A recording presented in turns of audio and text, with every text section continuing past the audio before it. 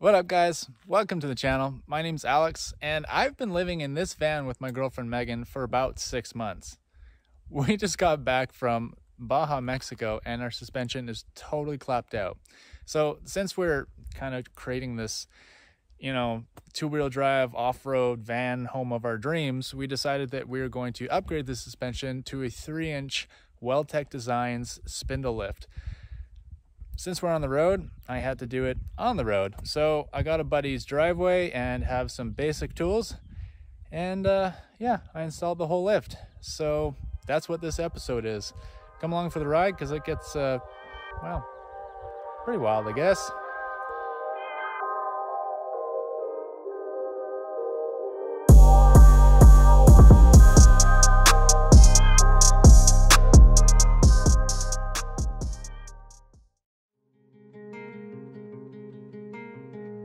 We are Alex and Megan, or as we like to call ourselves, the Slow Roamers. We live and travel in our adventure van in search of epic landscapes, delicious food, and all of the experience we can get our hands on. Hop on in and join us for the ride.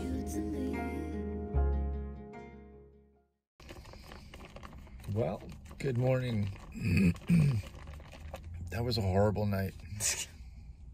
We are parked here at the shop in San Diego, and the guys beside us had a rager. Well, apparently you got some sleep. They decided to have a party until like 3 in the morning, so I think I have like 3 hours of sleep because they are literally right there beside the van. Let's get started on lifting Betty. All right, it is install time. I'm going to show you guys what I've purchased here, what we're doing to Betty today, and we're just going to get after it. So what we have here is a WeldTecDesigns 3-inch spindle lift. So right here, these spindles will completely replace the spindles that are currently on the van. And the beauty of these is what they do is, it is the factory measurements for your normal spindle, but what they've done is they've taken the hub location and just moved it 3 inches down. So what that means is that the factory control arm angle just stays completely factory, and that means that it is as the engineers intended. It's the best possible control arm angle for the van. It uses the proper amount of travel on the shock and just keeps the factory ride, which that's something I really wanted to get back to. And yeah, and then of course, if you look at the workmanship of these things, they are beefy. This time around, we're just doing a 3.5-inch lift block on the back. I wanted a little bit of a rake on the van, and so I went for a slightly bigger block. When we do the rest of the mods on Betty, so Betty's gonna get a lot heavier with all of her modifications, so I wanted to be sure that I could weigh the back end before going with a full progressive leaf pack from WeldTecDesign. So yeah, that'll be after the summer when we come back down to California. And last but not least, the Fox Performance shocks. These are gonna do a huge amount of dampening on the up travel when we go over bumps and should really calm down the back end.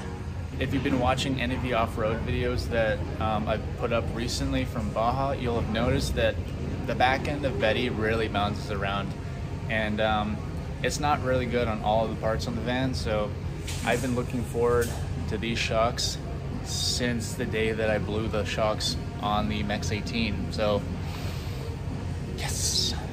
Also, the other beautiful part of this lift is that you can do it all with relatively simple tools.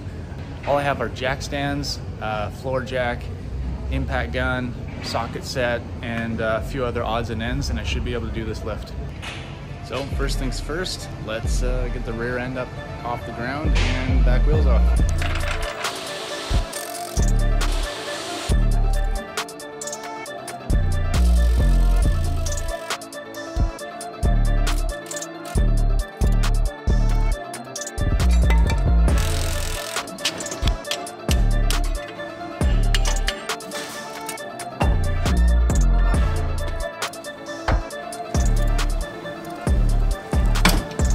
I liked how easy that worked.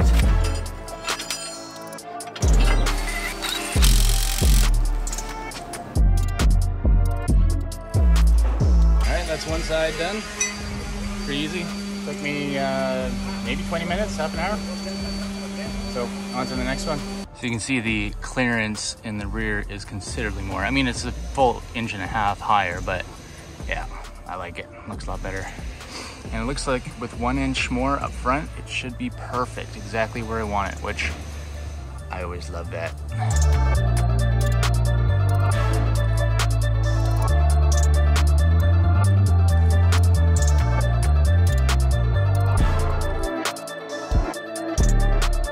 So there you have it. It's really as easy as that. That second side probably took me 10-15 minutes, not very long.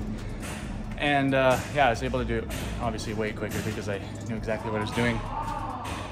Still got to put the shocks in and tighten everything up obviously, but I will do that once I get the front end done. So I'm gonna get some food and then get after the front end.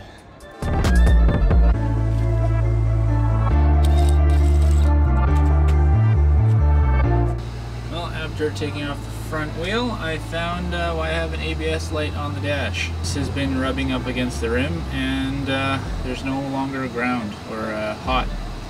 So I might just need to buy a new cable or do a fix on this at some point. Just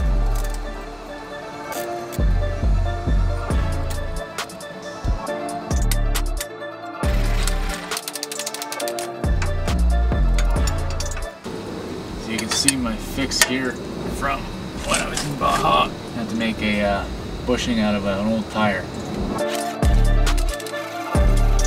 Alright, so I've taken the shock out and now I'm taking the sway bar link out. So now the lower control arm can drop out. If you've watched the installation video that WeldTecDesigns did, Jeremy tells you to make this out of brake line. I don't have any brake line, but I do have straps, so that's what's going to happen, folks. Now I can hang that. See the board. There it is.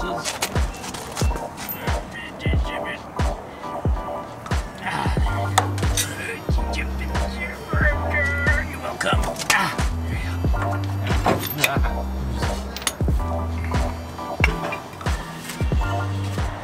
And for my next trick, I will release the upper ball joint. Just so everyone knows, I have a 2-inch spacer in here right now that I'm taking out. That's why I have to drop everything away.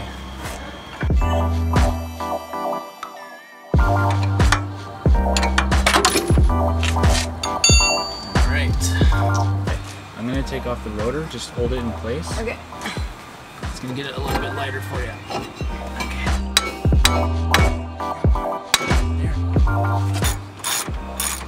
Oh, there we go. There you have it. That's the old spindle. Now we just gotta remove these 4 bolts, switch the hub over to the new spindle, and then put the new spindle on. Easy peasy, right? Alright, that is the new spindle. Look how beefy that is.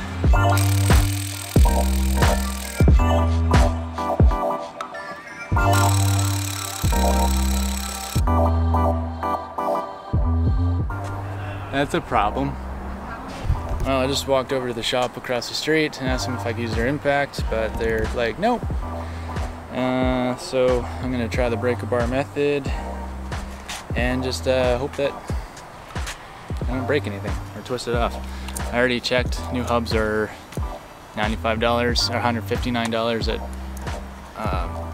AutoZone, so see what happens.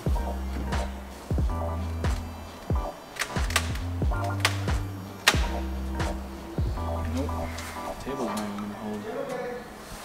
All right, we've got one to move.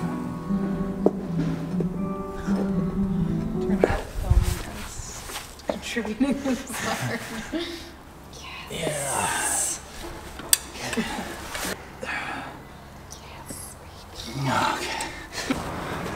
Well, I'm really stoked that this came off without breaking the bolts because I really didn't want to replace an entire hub just because I had some broken bolts.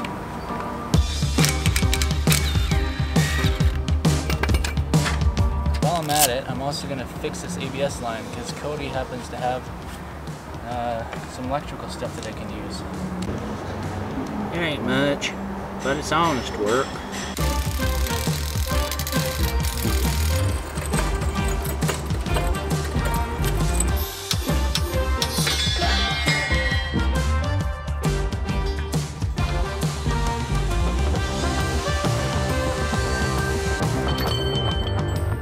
Spacers out.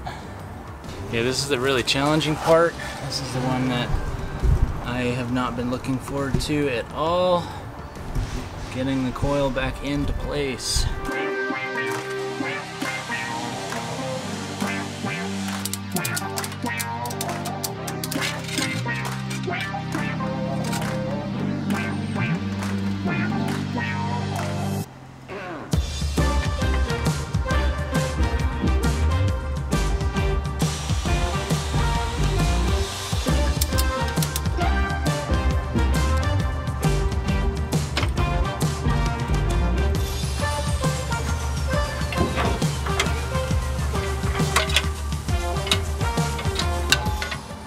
Hey Mag, can I get your help again, please? Try not to be under the van at any time.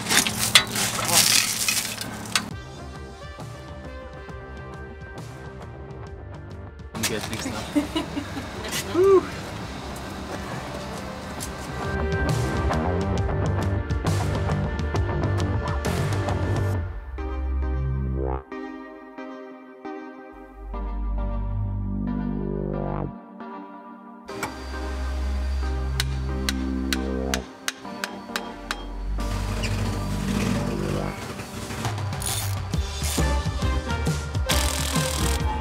Alright, so we're pretty much at the last thing here. I just have to put the tie rod back in and then we should be good to go.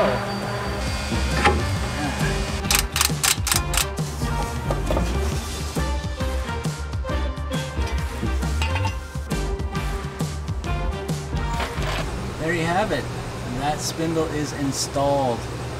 And you can see that it is back to the factory control arm angle like intended. I'll be putting the shocks in soon. Well, that one spindle probably took me about 2 hours to do by myself. It's a little bit sketchy. I'm not going to film the whole thing on the other side just because I've already shown you guys what I've done. Well, this is the second side. Breaker bar didn't work. WD-40 isn't getting through it, so we're adding a little heat and seeing if we can break this last bolt. This is the only thing holding me back from finishing. Now that we're waiting for the WD-40 to work, I'm gonna take the rear shocks out and put in new ones. The last time I did it, I'm gonna set this time too.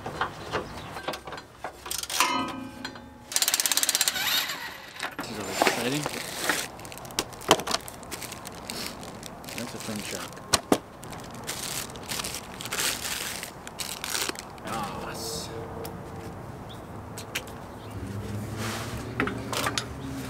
Just love how much space is under these things to work. Makes it so much easier. Come on. All right.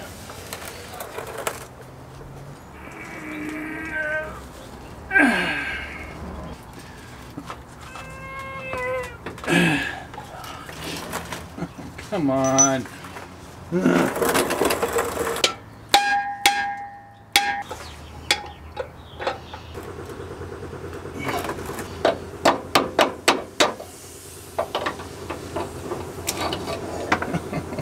on.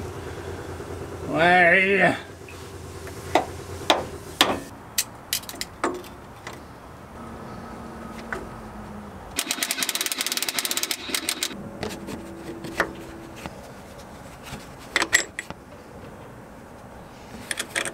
That right there is well-built shock. I like it.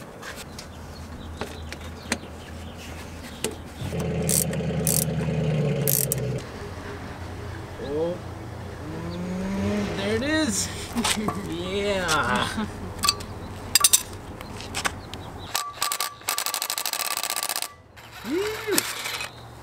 Yeah.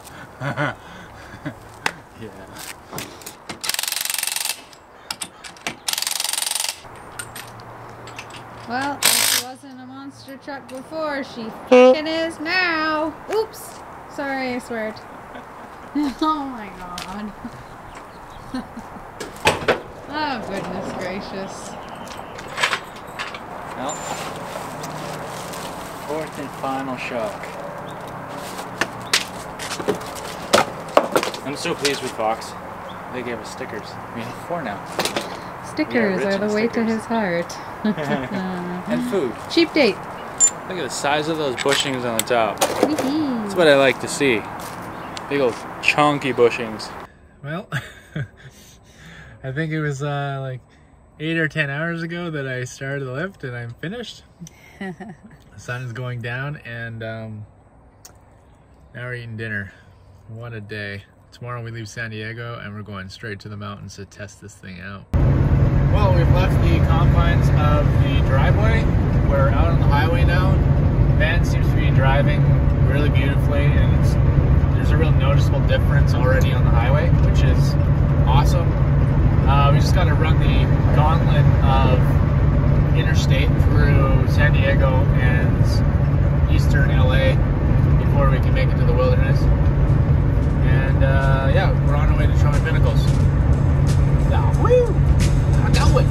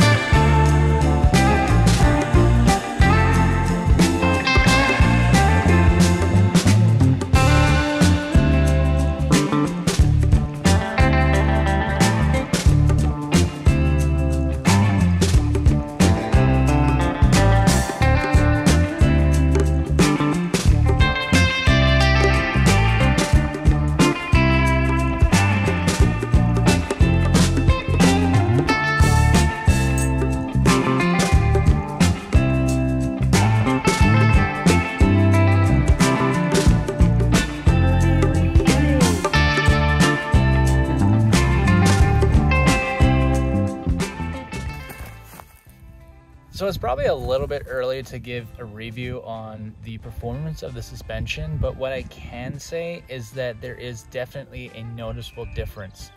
Now, granted, our suspension was completely clapped out by the time we made it back from Baja. It was really, really bad. But just driving down the highway, driving in here to Cajon Pinnacles, it was really smooth, and there's an obvious dampening effect with the new fog shocks. And then, of course, because we're back to a factory control arm angle, it feels like we have way more suspension. I'm kind of into that because it means we can bomb those roads just way faster. Overall, I'm really, really happy with how easy the installation went. I have like a reasonable mechanical history, which gave me the confidence to do this by myself.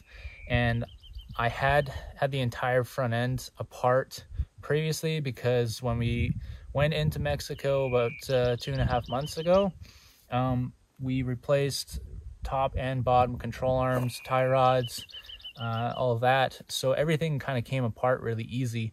The only thing that really gave me any kind of trouble were just the 4 bolts on the hubs.